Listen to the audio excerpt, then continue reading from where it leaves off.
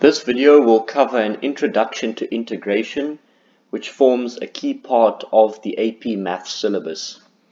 I think it's best to go through examples when dealing with this section, as there's not that much theory that you need to know. It's just practice, practice, practice.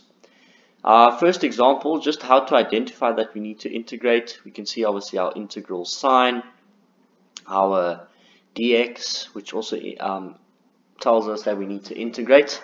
And then what we do is we're looking for is the bracket on the right hand side of this bracket the derivative of what's inside the bracket.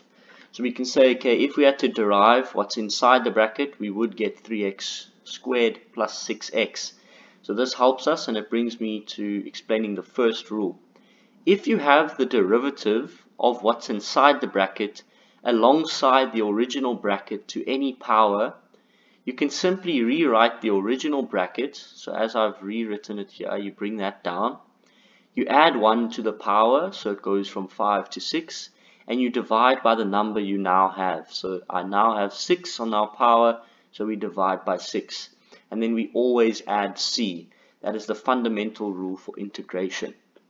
If we move over to our second example, slightly tougher, although based on the same principles. We have our original bracket here, it is to a power, and we have another bracket next to it. However, the bracket next to it is not the derivative of what's inside the bracket.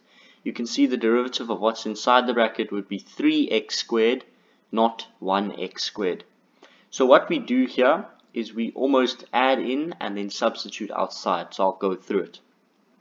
So we can see that if we put a 3 onto this 3x squared, we will have the derivative of what's inside the bracket. So we put in a 3 next to the x squared, and we compensate outside the integral with the 1 over 3, because if you had to multiply in, the 3's would obviously cancel. Obviously keep remembering your dx, they will mark you down if you forget it at any time. Then the minute you integrate, you take away your dx, and you're obviously left with your 1 over 3 on the outside, and leave it on the outside for as long as possible, multiplied by, and remember now we have the derivative of what's inside the bracket, so we can simply drop the original bracket down, add 1 to the power, so from 2 to 3, and divide by that same number. So because I have 3 there now, I divide by 3. Simplifying that out would give us this answer at the bottom here. Then if we move over to the third example, also slightly tougher, although fundamentally exactly the same. Here we see we have two terms, one on top of the other. Always good to flip your exponents up from the bottom and make it a negative exponent. And then what it becomes is always take out as many constants as you can. Please note, you cannot take out a variable, you can only take out constants. So you take out that 5, and you're left with your bracket that you've obviously brought up and made to the negative a half, and your x at the top, which is that x over there. But then the same thing applies. Do we have the derivative of the bracket? No, we just have an x. We don't have 4x, so all we do is we add in the 4, and we compensate outside with the 1 over 4, so that when multiplied together it doesn't make a difference. Then what we do, we leave our constants on the left hand side of the integral outside for as long as possible, as I said, multiplied by, and because we have the derivative of what's inside the bracket, we can simply drop the bracket down, the original bracket down, add 1 to the power, so it goes from negative a half to positive a half, over the number we now have at the exponent, which is a half.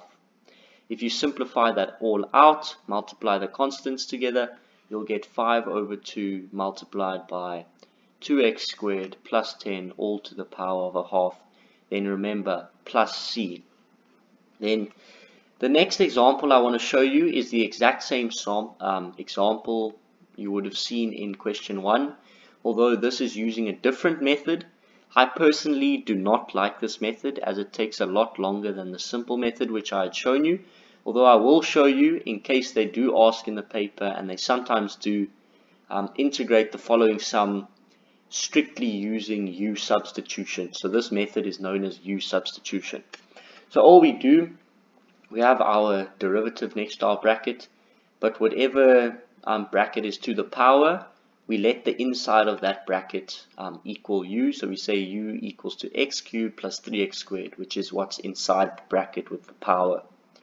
Then what we do, we simply differentiate this. So we say du over dx, drop the 3 down, minus a power, so 3x squared, plus by drop the 2 down, times by the 3, plus by 6x.